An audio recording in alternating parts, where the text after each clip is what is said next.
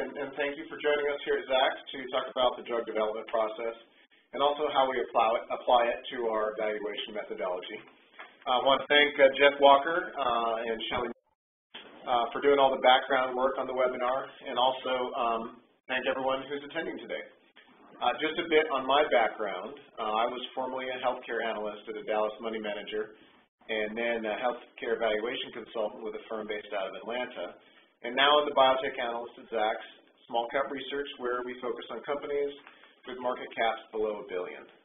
Many of the biotech companies that we cover are pre-revenue, which means that they have a good idea in the works, but their drug has not yet passed through all of the clinical trials and regulatory hurdles required before commercialization. Therefore, it's our job as analysts to figure out what these companies are worth. This is a multi-step process which consists of estimating what ultimate revenues will be and also how a candidate drug will progress from an idea to commercialization. We'll also cover the process that a sponsor follows to shepherd a drug through the development and regulatory process and provide key data that can help value a drug pipeline as it progresses towards approval. We'll also look at the duration of patent and exclusivity protection that can be expected from a sponsor when they eventually generate sales.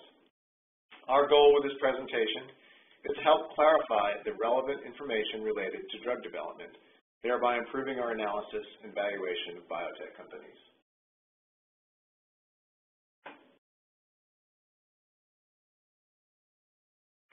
All right, we're on slide 2. Medical product development is a wide-ranging and expensive effort that's required before any pharmaceutical, device, or biologic may be marketed or sold. The process varies slightly by geography, but maintains common features emphasizing safety and efficacy. The process is also very time-consuming, and development can span a decade or more with extremely high failure rates. For medicines, some analysis has shown that for every 10,000 compounds that are initially examined, only one of them is eventually approved by the FDA. Understanding the process and pitfalls that healthcare product companies face are key to assessing the risks and rewards of drug development. The process includes initial work in the lab that seeks to identify promising compounds and then narrow down this group through rational, structural, and computer-assisted drug design. These ideas are tested in animal models and eventually in humans using phased trials, and then are taken to the FDA or other regulatory agency for approval. If approval is granted, then the sponsor may market the drug. Even though only a very few compounds are able to make it through this very arduous, time-consuming, and expensive process, there are many incentives that drive sponsors to undertake the risk. High drug prices are one, and annual therapy costs of over $50,000 per patient are common in many orphan and cancer indications. Intellectual property protection through patents and exclusivity are other incentives to keep sponsors in the game. There are also accelerated pathways that help incentivize medicines that address small populations or provide a considerable benefit to those with few other options. Frequently, a drug's protection is extended through new formulations and new delivery methods, but eventually it'll be eligible for generic competition. In this last phase of a drug's life, competitors are able to create a generic copy of a drug which has the benefit of increasing competition and making the drug available to a larger number of patients. To quickly summarize the pathway followed by a drug as it moves from basic research to an approved compound, take a look at the slide on your screen. It shows how we go from a huge number of compounds in the basic research stage to an FDA-approved medicine. The process quickly funnels down from about 10,000 candidates to only one approved drug. The time investment can be as much as 15 years, with costs rising into the billions of dollars. The costs support the medicines as they walk through the steps of preclinical work, submitting an investigational new drug application, phased trials, a new drug application, and finally obtaining the FDA's response. The research phases of drug development are very involved and include some very technical procedures. We can see on the slide that the process is broken up into discovery, preclinical development, and clinical development. These experiments examine the pharmacokinetics and the pharmacodynamics of compounds to determine their safety and effectiveness. As we saw on the previous slide and in this one, sometimes there are even post-marketing studies, called Phase 4 trials that look at long-term effects of approved drugs in what are called post-marketing surveillance trials. In certain situations, Phase 4 trials are required as a condition of approval, and in other cases may be used for marketing purposes.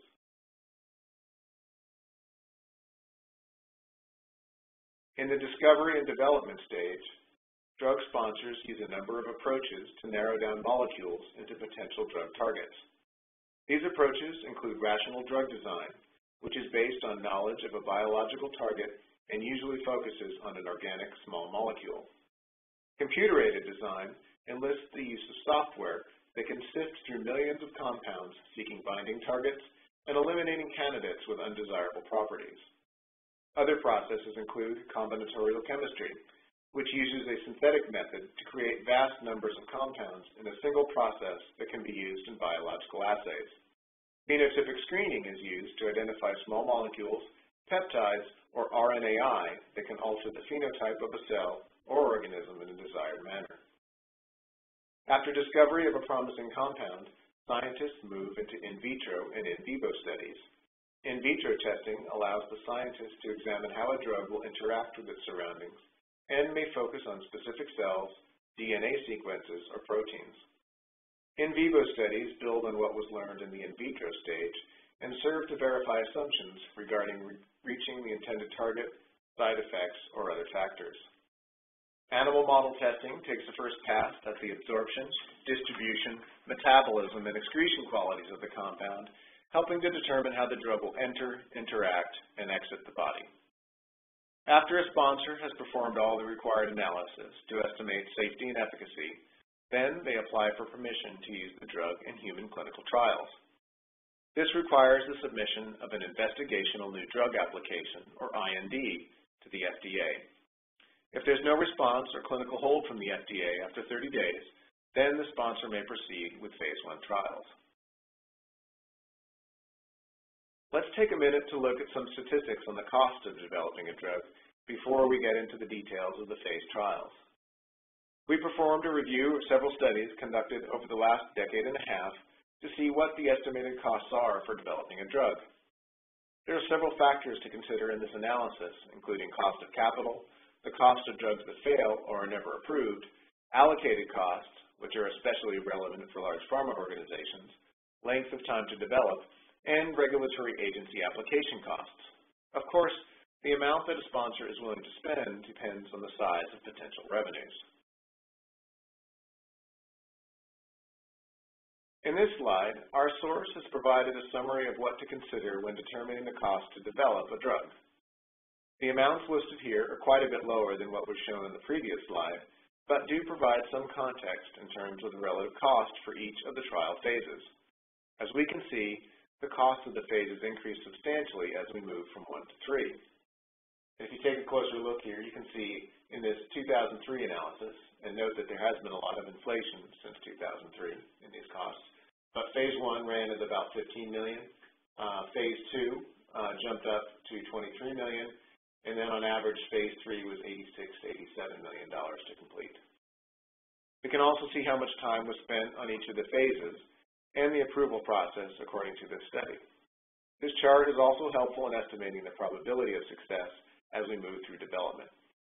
Let me point out that correctly estimating success is critical for the valuation of a drug as it moves its way through the process. For a single drug, success or failure is a binary event. However, in a portfolio of drugs, we can use historical data to estimate probabilities to better determine the value of a group of compounds. The previous slide provided statistics regarding historical approval rates using a 2003 analysis. We also found some more current information using a larger data set from the 2006 to 2015 period, which examined almost 7,500 development programs and calculated their success. And on this slide, on the lower right, you can see a summary of that data. The study examined both the results for all indications and for 14 individual disease areas. We summarize only the results for all indications in the slide, but note that oncology had the lowest rate of advance to approval at 5.1%, and hematology had the highest at 26.1%. In oncology, it was by far the therapeutic area with the highest number of observations, with almost a third of the total. While the value of eventual sales is important, determining a reasonable probability of the drug being approved is also critical to the valuation process.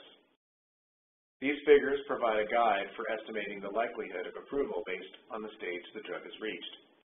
Further refinements from these rates can be made based on the analyst's experience with the process and knowledge of the specific drug pipeline. These include management's experience taking previous compounds through the process, partnering with large pharma who have standardized processes and deep industry connections, and also specific drug characteristics and results that may suggest if the compound is more or less likely to be approved compared to others in its class. In our analysis, we take a conservative approach and attempt to find products that appear to have higher probabilities of approval based on their characteristics.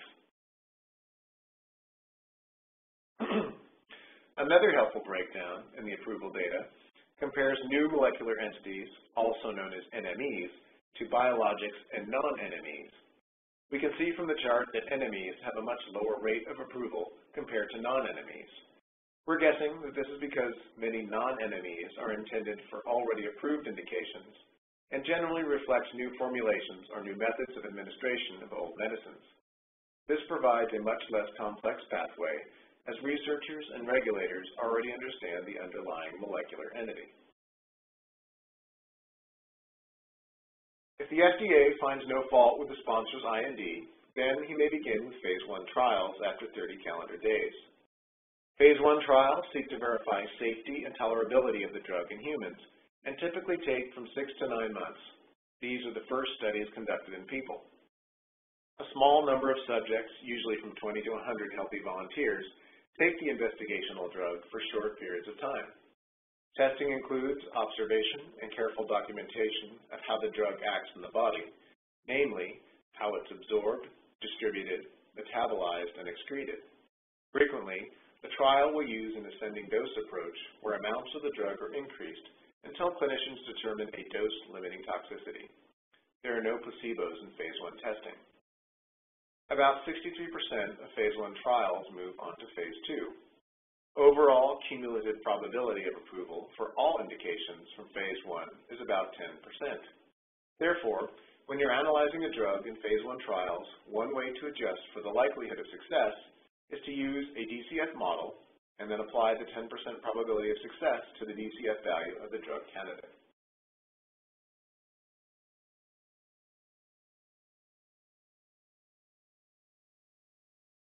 After the drug is determined to be safe in Phase 1 testing, it moves into Phase 2 trials. This stage is designed to determine effective doses and further study the safety of the candidate drug in humans. Depending upon the type of investigational drug and the condition it treats, this phase of development generally takes from 6 months to 3 years. Testing is usually conducted with up to several hundred patients that have the target disease. This testing determines safety and effectiveness of the drug and establishes the minimum and maximum effective dose. Most Phase 2 clinical trials are randomized or randomly divided into groups, one of which receives the investigational drug and another which receives a placebo, and sometimes a third group that receives a current standard treatment. In addition, most Phase 2 studies are double-blinded, meaning that neither patients nor researchers know who is receiving the investigational drug. Phase 2 trials can also be divided into A and B, where the Phase 2A trials explore the most effective dose range and pharmacodynamics, and 2B trials emphasize efficacy. Frequently, the sponsor will request an end-of-Phase 2 meeting with the FDA, where they can align expectations, trial design, and proper endpoints for Phase 3 studies. The meeting also helps ensure that preclinical data with regard to duration, route of administration, and formulation are supportive of the dose to be used in clinical trials. Phase 2 trials have the highest failure rate of the 3 phases, as some drugs turn out to be ineffective, while others have safety problems or intolerable side effects. Based on the data in this study we cited, only about 31% of compounds end up moving from Phase 2 to Phase 3. Based on the TUF study, efficacy and commercial viability were the top 2 reasons candidates were dropped after Phase 2 trials. Overall, about 15% of candidates in phase 2 trials are eventually approved by the FDA. So, when we're analyzing a drug in phase 2 and determine our NPV, we apply a 15% probability of success to the DCF value of the drug candidate.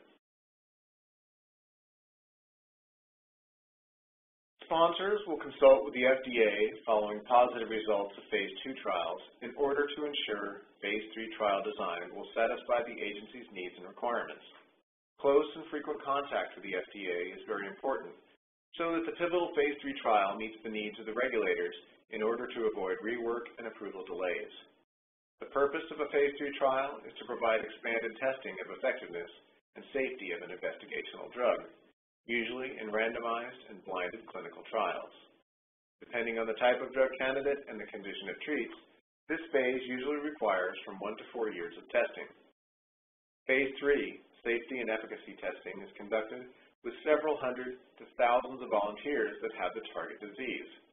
There are several common trial designs, such as randomized controlled, crossover designs, and factorial designs, to name a few. Phase 3 trials can cost from $50 million to hundreds of millions of dollars over their multi-year lifespan.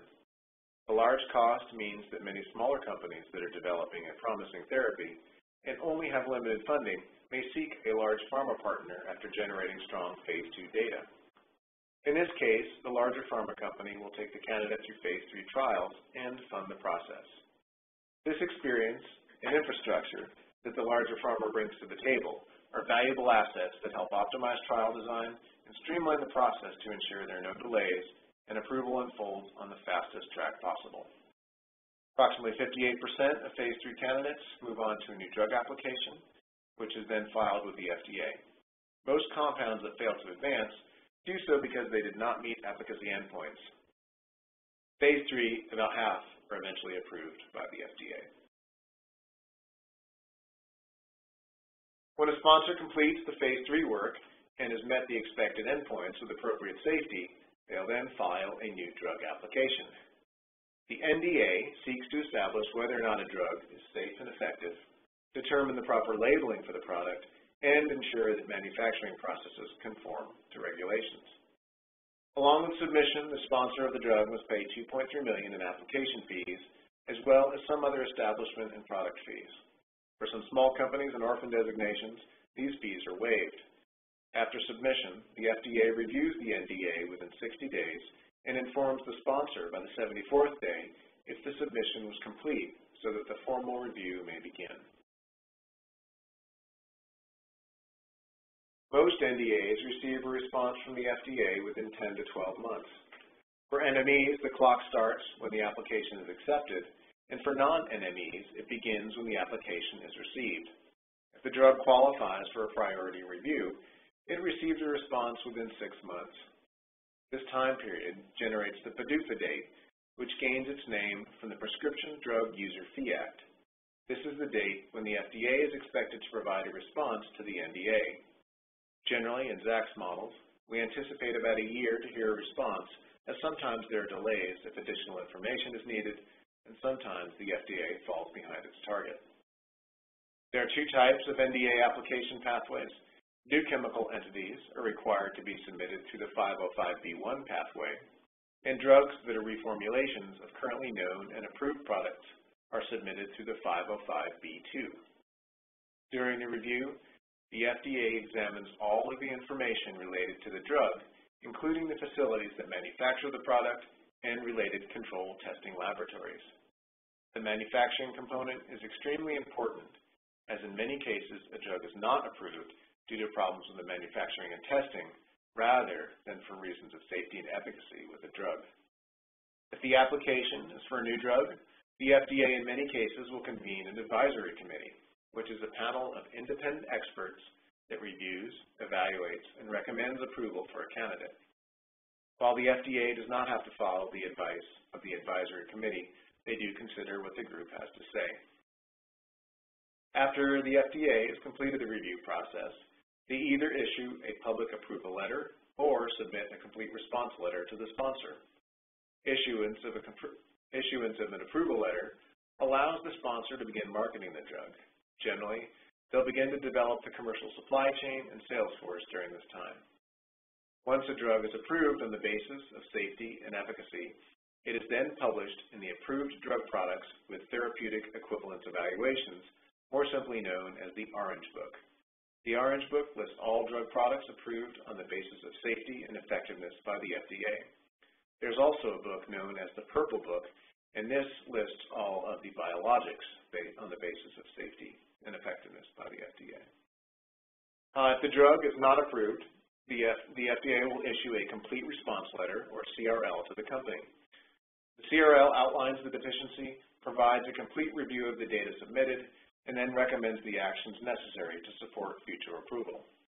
If the problems highlighted are minor, the sponsor will address them and resubmit to the FDA, who then has 2 months to provide a response. If the issues raised are more complex, then the FDA has 6 months to consider the resubmission. CRL can delay approval by 6 months to a year or more, and sometimes it even indicates a dead end for a candidate.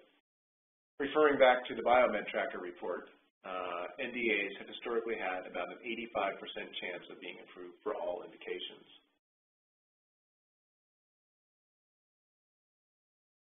The value of a drug is derived from the patent and exclusivity protection granted by governments and their agencies.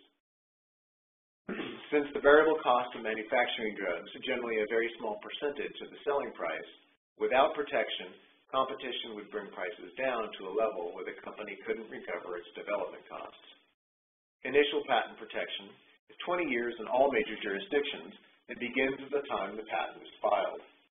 Generally, patents are filed in the early days of research and as first investments are being made. At this stage of investment, there may be 7 to 10 years of research, clinical trials, and regulatory work to be done before the candidate is ready for commercialization. In many cases, this leaves only 10 to 13 years in patent protection for the company to recover the investments it's made. A combination of special allowances made by regulatory agencies and efforts on the part of pharmaceutical companies have provided a framework to extend the protection of intellectual property. One of these allowances, called patent term restoration, was enacted by Congress in the 1980s. This extension recognized marketing time lost while a drug candidate was being reviewed by the FDA. Patent term restoration allows for up to 5 years of patent extension, with the restriction that no more than 14 years of protection be allowed following the product's approval date. New product exclusivity is another type of IP protection. It gives 5 years of exclusivity running concurrent to any existing patent protection for a new chemical entity. This allows for drugs to be developed based on patents that may have already expired in order to incentivize new treatments. If a known compound is altered or reformulated and new research is required to obtain approval for the modified compound, it may qualify for a new clinical investment extension that will add 3 additional years of protection. This provides incentives for sponsors to develop new dosages, new methods of use, and extended release formulations of the same drug. As part of the Affordable Health Care Act, biologics were provided 12 years of exclusivity following approval in the United States. This is a much longer period than that provided in other countries, and was part of the negotiation with pharma. The last type of exclusivity we'll discuss is pediatric exclusivity, which adds an additional 6 months of protection to a drug. This is the only type of exclusivity that begins following the expiration of another type of protection. Before studies related to pediatric exclusivity can be started, the VA must health benefits to the population and make a request to the sponsor to conduct the studies. Finally, exclusivity is given whether or not the product is shown to be the pediatric. Beyond the protections listed, additional patents may be filed for different methods of administration, manufacturing, and combination uses, to name a few. Most of these intellectual property rights are similar across jurisdictions in the EU, US, Australia. Now we'll move on to the generic process, which is the last stage of the drug. Once the patent and exclusivity protections expire, competitors will begin efforts to launch generic copies of the drugs. The first step for this is to file an abbreviated new drug application, or ANDA. Frequently, in response to the ANDA filing, the holder of the original NDA will file for an infringement action, result in an automatic 30-month stay of the ANDA approval. The stay comes to an end when the court decides that the patent and exclusivity protections have expired. The ANDA includes much of the same information required for an NDA, but relies on animal, human, and bioavailability studies used in the original NDA. In studies, the generic competitor provides evidence of bioequivalence. Upon approval of the ANDA, the first generic competitor to challenge the patent is granted 180 days or 6 months of generic exclusivity incentive to offset the cost and effort of the patent challenge. According to some statistics, generic manufacturers make over half of the profits from a generic launch period. Biosimilars are in essence generic biologics, highly similar to an already FDA-approved biological product with no meaningful differences in safety and effectiveness. Biosimilars are much more structurally complex than small molecule drugs as they are manufactured in living cells. This is in contrast to small molecule drugs that are manufactured using chemical synthesis. Due to the complexity of the manufacturing process for biosimilars, it's impossible for a competitor to make a perfect molecular copy of the approved biologic. Therefore, more tests and trials are required to obtain FDA approval for biosimilars. Here we can see a flow chart that's useful in terms of going from ANDA and walking through the FDA process. And feel free to refer to this later after the presentation for a quick walkthrough of how it progresses. Accelerated approval. The FDA and other regulatory agencies have recognized that there's a need to accelerate approval in some cases. The first type of accelerated approval is called fast track. This is granted in cases where a candidate shows promise in treating a serious or life-threatening disease and it addresses an unmet need. The FDA determines that the application for fast track qualifies and the sponsor receives several incentives.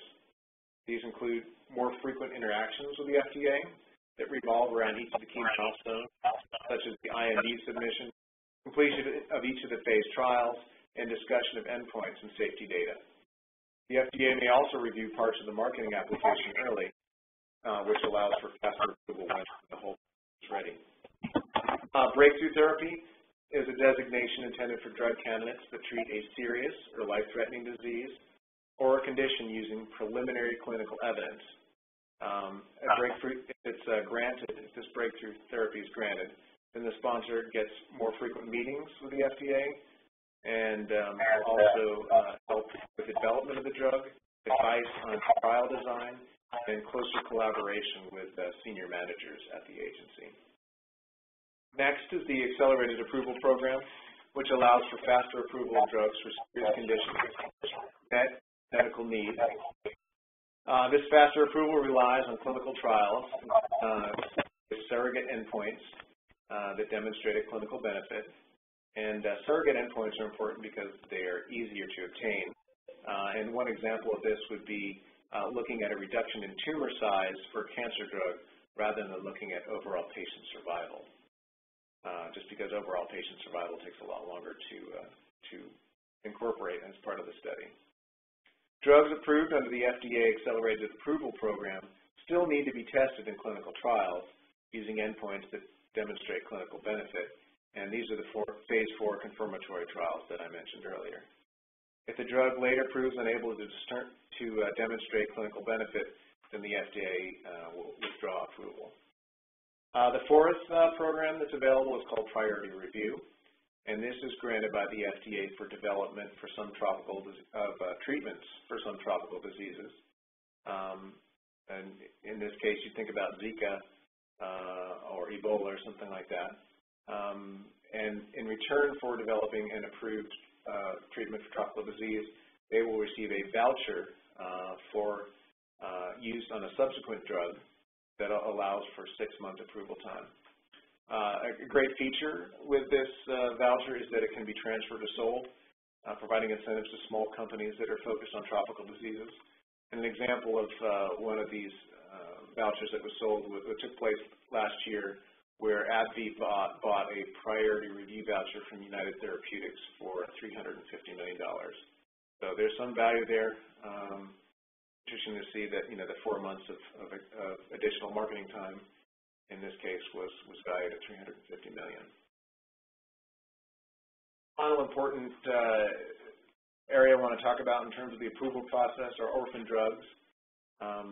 These are drugs that this is a pathway that's become very popular in recent years because it allows for smaller trial populations and potentially fast-track approval. And there are also a number of incentives that are out there to help orphan drugs get approved faster and more efficiently. The definition of an orphan disease is one that affects fewer than 200,000 persons in the United States. And in other countries, it's defined as being between 1 and 5 persons afflicted per 10,000. There are a number of benefits given to orphan drugs, including protocol assistance, grants, tax credits, exemption from registration fees, and market exclusivity, among others. Due to the smaller trial sizes and quicker time to market, the cost of developing a drug for an orphan indication is much lower than that for other diseases. Receiving approval to file as an orphan doesn't prevent the company from pursuing other non-orphan indications later, and in many cases this is a strategy followed by biotech companies to first get the product on the market as an orphan and then do the work to obtain approval for another more common disease. And on this next slide here we can see a comparison of some of the incentives that are out there by geography for the orphan or rare disease category. The next slide goes a little bit into just a primer on clinical trial design. I won't spend too much time here because we're getting kind of to the end, into the part where we can have a chance to ask some questions. But I just point out here that sometimes you'll hear some very complex language used with reference to a trial, and it usually includes some of these terms right here. So this is a good resource that you can use. The next slide summarizes the main regulatory agencies that are out there. Obviously, we've all heard of the Food and Drug Administration, and then also the European Medicines Agency, and that they do much of the drug approval work for the 28-member European Union, and then also you can see the agencies for Japan and Australia as well. And generally, these are the top 4 most attractive markets based on their size. And, there's one important point I wanted to make about each of these markets. The U.S. is generally the one that is desired most. A few reasons for that. Obviously, it's a wealthy country with a lot of people in it, but there are also no price controls on drugs. So if you multiply quantity times price, it usually comes out to be much higher in the U.S. than in other areas. So this is obviously the first place that a company wants to come. I'll point out, though, in most other countries, including the EU, that individual states will negotiate with drug companies for prices for their own state health plans, so it's a little bit different process in other places. This is a helpful chart just in terms of seeing graphically how big the markets are in different parts of the world. The United States makes up over half of the total sales of new drugs. And as I said before, the FDA is generally the first stop on the approval process that most companies make. Europe is number 2 at about a quarter. See Japan at 10%, the 3rd spot, and then everyone else is down up to that. Next, we have next point I want to make is just the size of the total drug market. It was about $1 trillion in 2014, so you can get a sense of the immense size of this. So that wraps up my content slides, and right here is just a list of our companies that we cover at Zacks. We have about 40 to 50 right now, and one point I'll make is that we don't have a buy, hold, or sell recommendation. We just generate a target price, and we think this keeps things a lot cleaner approaching it this way. And this slide is very useful for anyone who wants to follow up on some of the things I've mentioned, good resources. Clinicaltrials.gov is a good place to go to look at how the trials that companies are performing are structured, look at their endpoints, look at, they also provide information on when they started and when they ended. And then there's a couple other resources here as well. Finally, I'll go on to the contact slide if you have any questions